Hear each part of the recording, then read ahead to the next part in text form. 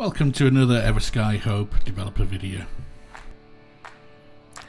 So I wanted to show you some prototypes I've been working on recently, trying to figure out some of the build interface. So one of the things I want you to be able to do is to build the rig the way you like. But there's a problem with doing that in that you have to be able to build the rig but have it feel like you're kind of constructing things. So my first idea was to use this kind of planar build mode kind of thing. The rig really needs to have structure to it, so I want to work with a grid. And the obvious thing was to sort of recreate how an RTS sim style game would do it. So I did this quick prototype to figure out the different types of building modes. And what this taught me was that there's an actual problem with using the RTS style controls. Well, there's two problems, two really big problems actually. The first one is that it's actually kind of hard to tell where you are on the 3D plane. So I've created a 2D plane with the grid here, and you can see me swapping the heights. You can't see the cursor, but actually it's really hard to tell exactly where the thing's going to be placed. It's not so bad when you've got everything on one plane, but as you raise the height here, it becomes less obvious where the things are going to go. And the sort of second problem, probably the bigger problem I think, is that it's just too easy to use. You got to remember that things like the buildings here, they'll cost you a lot of resources to build, you know, housing units and those kind of things. And you can see me placing, you know, you could literally place a whole rig's worth in like one big rectangle. And that really isn't what I wanted to go for the game. So the next prototype I did, I thought, well, the RTS interface was okay, but it was kind of hard to use for 3 dimensions, you know, building upwards, and it didn't feel like you were building the individual parts.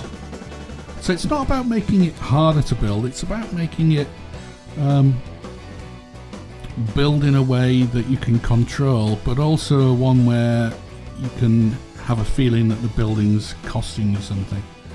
So what you're not seeing here is that there's going to be a bunch of sort of text, you know, like a little pop-up number that every time you build and you get a sound and those kind of things. So you'll feel like you're actually building this rig.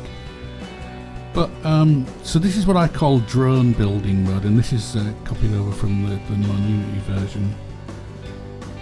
And that makes sense to me, you know, like I like the sort of precision of knowing where I'm going to build, because it's where the sort of grid cell where the drone is.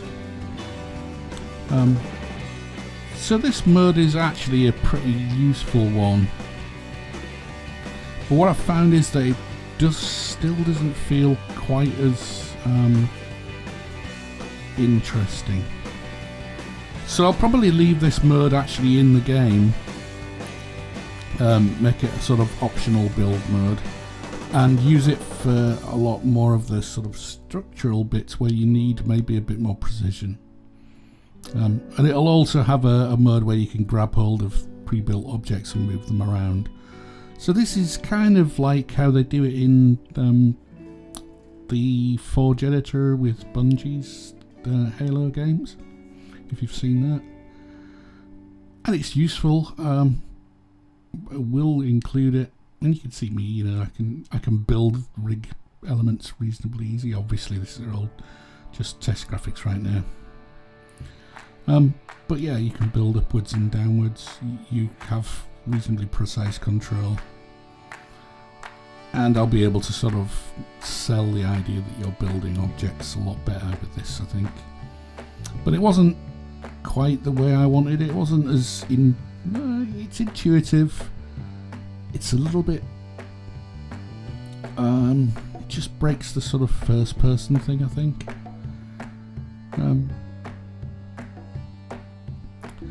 So this was one of the modes I think will definitely work.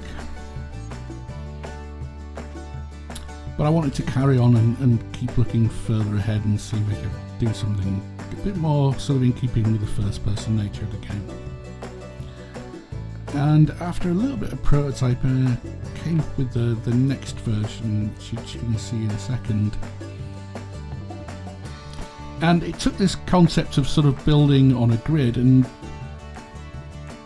what we're doing really here is kind of building grid elements and sticking meshes in them. What I thought was that it would be useful if, you know, so you can point the first person view at an element and build on the grid in front of it, but also if you start building and then you go off the surface of the object, so you see I've just placed that block. If I look at the block, you know, you can see that it'll build on the surface, but if I say hold the cursor down, what it's actually doing is it's kind of building planar to that surface. It's building on the next sort of block along, and that means that you can actually run along and create sort of walkways by just walking, which is, I think, a really nice way of doing things. One thing I haven't done is I haven't sort of fixed it so that you can't build too far away yet, which is a problem, and I'll fix that one pretty easily. But what this means is that you're basically just looking at the place where you want the build to happen. And that's actually pretty useful. The one downside to this, of course, is demonstrated here, I think, in that it's going to have to, especially for sort of, you know, like the more complex buildings, it's a little bit too easy to sort of point in the wrong place. It's alright for the actual rig structure itself, but maybe not for buildings. And one thing I did have to do is to get the verticality, and I had to add the jetpack back, so now you've got a jetpack that you can jet around with.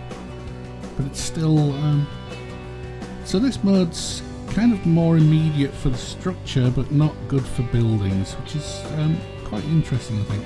So what I'll probably do is I'll probably use the drone for buildings, so the drone mode will actually allow you to sort of be a bit more precise about building placement, and I'll use this for the actual structure, which is basically just the platforms and any supporting structures, because it's a little bit more immediate. It feels kind of nice to be able to do just, you know, construct things.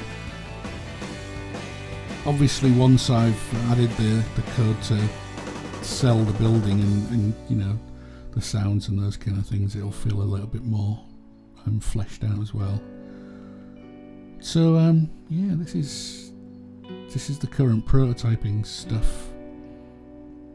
Hopefully I should give you a final version soon, and thanks for watching.